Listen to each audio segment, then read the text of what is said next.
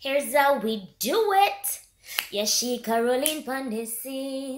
Hey, she are the reality queen. Wake up, this is not a dream. Yo, on your mark, get set. Hey guys, what's up? And welcome back to my channel. So today it's Sunday and it's also Mother's Day.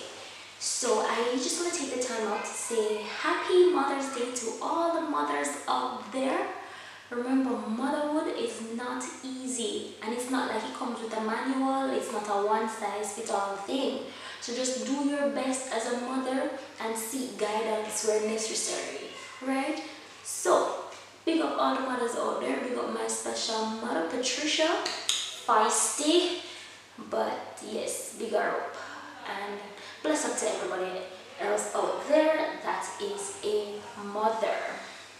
So it is a question of the day, and today the question is, what quality do you love most about yourself?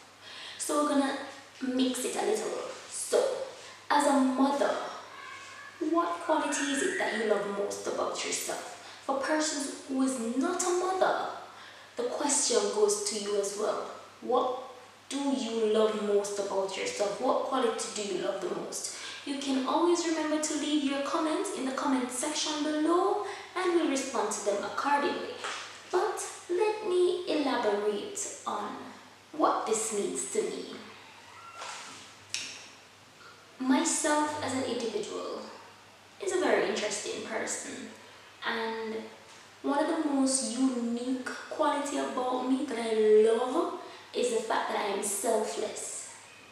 I don't think about myself. I always think about other people. When I'm doing stuff, I don't see how it is going to be beneficial to me or what it is that I'm getting from doing this. No, that is never the case. It is always to make the other person feel good, because when I do stuff for persons, at the end of the day, it makes me feel well. I can sleep at night. I don't have nothing to torment me. It makes me feel good to know that I can make a difference, that I can impact someone's life. So,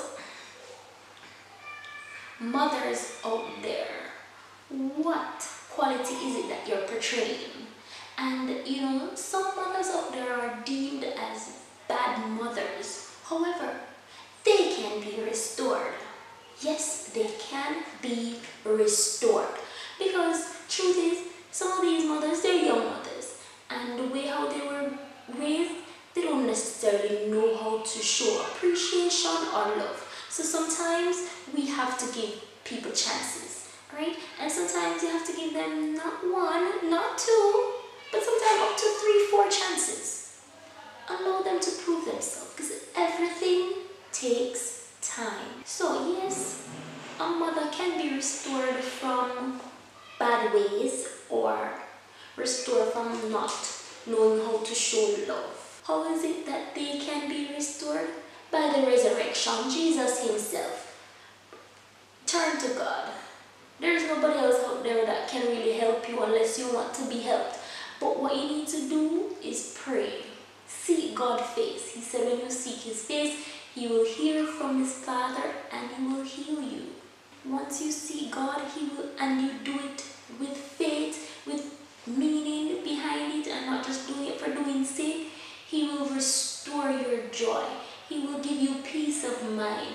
He will allow you to be selfless. He will give you that astounding joy. He will also give you the ability to love beyond measure.